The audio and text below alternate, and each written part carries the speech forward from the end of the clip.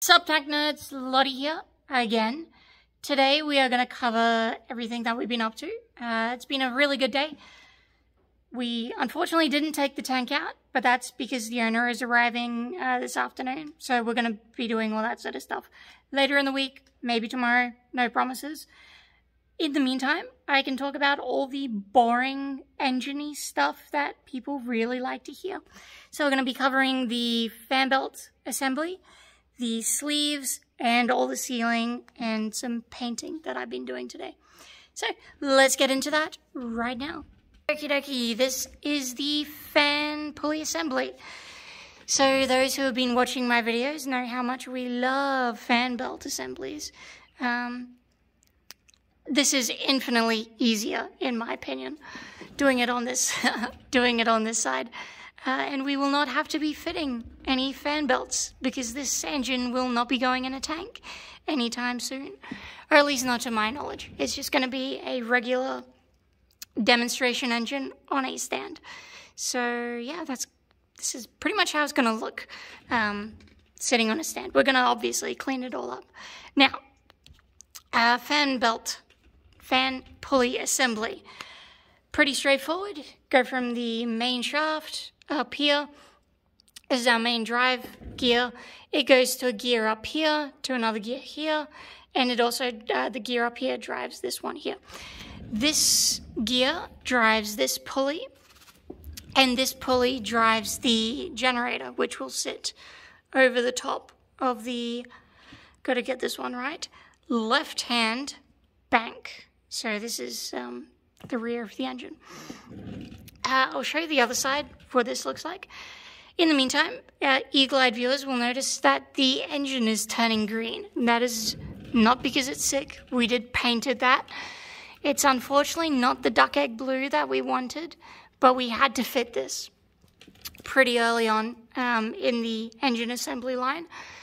So we've had to go and use some of the subpar paint just to paint these two surfaces, because it's pretty well impossible to do that when it's assembled as it is now. So that's the only reason why the paint is on the engine at this stage.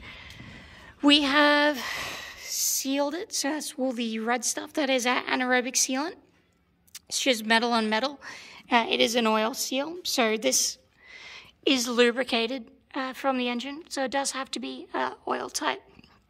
It's not high pressure, but still better safe than sorry. A little bit of interesting points for you. This is the lifting eye. These actually go all the way through into the bottom, as you can see them right there. So those need to be sealed correctly as well, which I've done. I don't know why I painted it yellow. It just looks nice. This is going to be a nice little demonstration engine, so we want everything to look quite pretty. It's not going to be as hidden away as the one inside the Centurion. So yeah, that is what we've been doing there. On the outside, I have been painting the rocket covers, and they are coming along quite nicely. So these are set up pretty well exactly as they are going to appear on the engine. So this is the left-hand bank, this is the right-hand bank. So this has the fittings for the oil and the oil and the generator, which goes here. Even the dodgy rocket cover came up quite nicely. It's going to look really good. So that's where the mod plate is. So just got to peel that off later. I did also paint this. So this is going to be just an oil seal.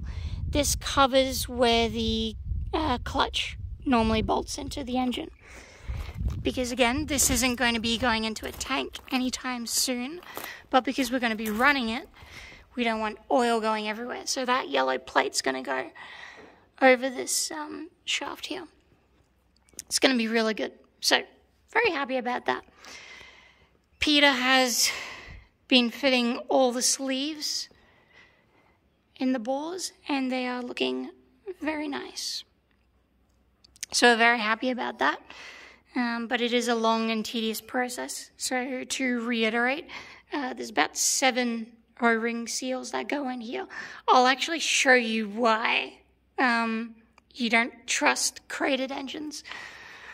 And on the bottom, there's another O-ring seal under this. And then he's gone and fitted anaerobic sealant over that as well. These are very essential. We don't want any oil getting past it.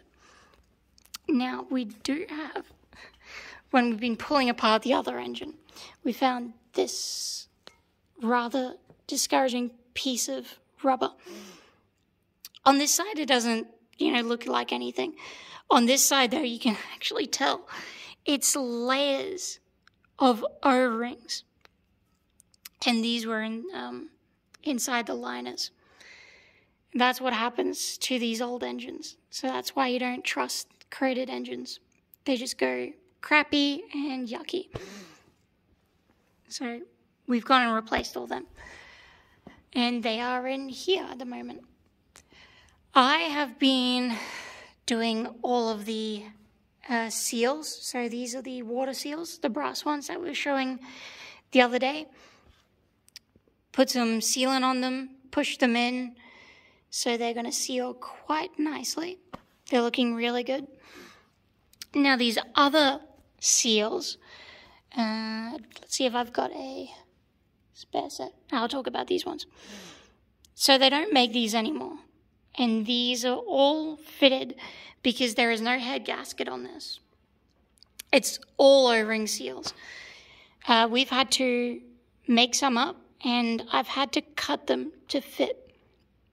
The tolerances in this engine are quite tight, but these ones especially. So you can see the witness marks where the head fits on, and these O-ring seals actually go beyond it, so I've had to trim them just enough because we can't risk having anything caught in these. So this is a sealing surface. So if you have anything in there, that will actually impact how the head sits on the bores. Same goes for all these water seals. So this distance right here, this is the only seal that you have on these. So we need to make sure that that is nice and tight too. Likewise on the top of the liners, that distance here is the same. So what we're going to end up doing is flipping that onto that. So they'll be the heads fully assembled. These were not, it's just how they come. These are a machine fit, so you'll see that they are exactly the same height. And they just seal metal on metal. So you need really good sealant, and that's where the anaerobic sealant comes in again. So we've put that one on, letting it dry, and we've got this one, putting that one on too. There's a lot involved assembling these engines, and everything has to be perfect. So that's where all the time goes. But it does look quite nice when it's all assembled. Another really interesting thing that we have noticed, the engine over there has slightly bigger valves. So it's slightly more horsepower. But again, it's such a crappy, rusty top, we're not going to bother using it. But even though it's, even though this is actually the modified engine and this one is not, it's interesting to see all the differences. We are 90% sure that this is an early engine because they've not drilled out the other set of water seals. So that's, yeah, all very interesting little. So there you have it. That's just a quick, short little recap of what we've been doing today.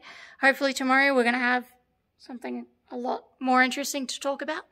But for today, that will have to do.